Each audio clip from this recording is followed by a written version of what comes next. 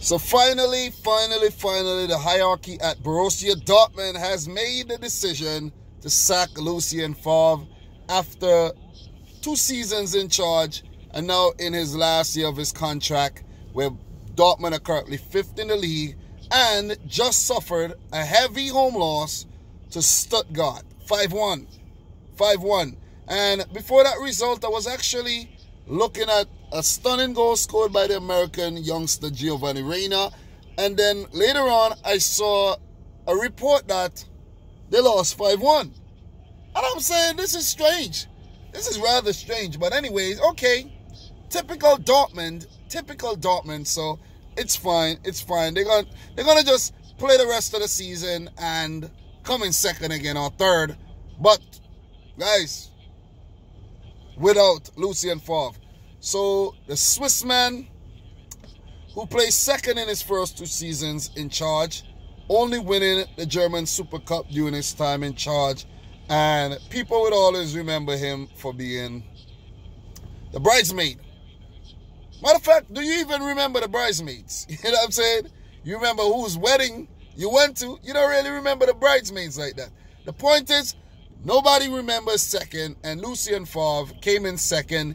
He wasn't able to channel the spirit of Ottmar Hitzfeld and Matthias Sammer, or even Jurgen Klopp, who was the last Dortmund manager to win the Bundesliga. And Bayern Munich has been winning the thing for every single season since about 2012, the last 8 seasons. It's ridiculous, man. 8 or 9, whatever, man. Doesn't matter. It's ridiculous. It's ridiculous. And Dortmund are deciding to go forward without Lucien Favre. They invested a lot of money into this squad, and it has not paid off whatsoever. And you have to blame the manager. He's the one who's calling the shots. No German Cup, no Bundesliga, underwhelming in the Champions League despite topping your group, and who knows what would have happened in the round of 16 with Lucien Favre in charge.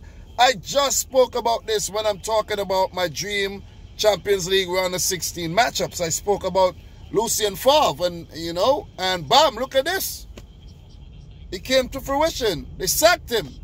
They sacked him. So guys, let me know your thoughts on Lucien Favre getting sacked as Dortmund manager. Look, he didn't do too bad, you know. He didn't do too bad. He got 2 points per game as Dortmund manager. But guys, Bayern Munich did better. You need more than that. You need more than that. So, look, is it the right decision? I say yes.